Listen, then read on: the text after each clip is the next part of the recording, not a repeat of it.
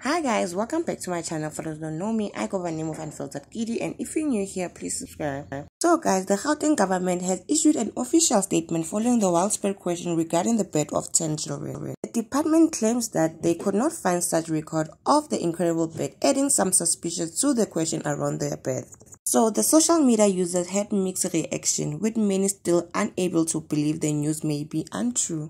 So the government says they can't confirm the birth of 10 children. So the department actually made a statement on Twitter following the existence of the 10 children.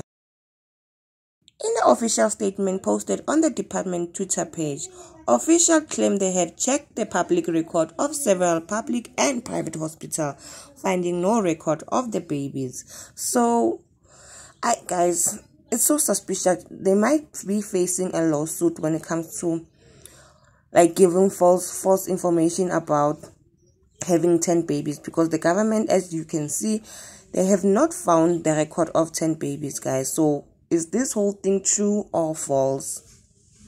That's the question that I'm asking myself. So guys, if you have some different opinion about this, please comment down on my comment section, and please like this video and subscribe for those who haven't. Bye guys.